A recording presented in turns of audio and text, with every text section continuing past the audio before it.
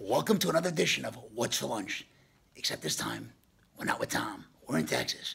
We're with Jimmy Don from the hit TV show Fixer Upper. What's for lunch today, Jimmy? Ribeye steak, green beans, gravy, everything. I mean, probably about a half a gallon of milk. Half a gallon of milk? Half a gallon of milk. We drink a lot of milk here. A lot of milk? Yeah, and in the evenings we drink beer. What's a lot of milk? A gallon a day? Yeah. Yeah? Yeah. We So usually buy a gallon a day, probably. Is that skim or whole?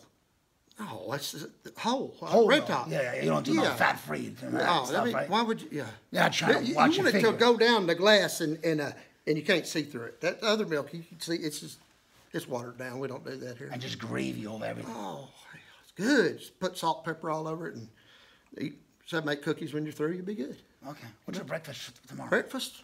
Sometimes I don't eat breakfast, but when I do, I usually get a big old Dr. Pepper and 2 burritos. 2 burritos? Yeah, 2 burritos.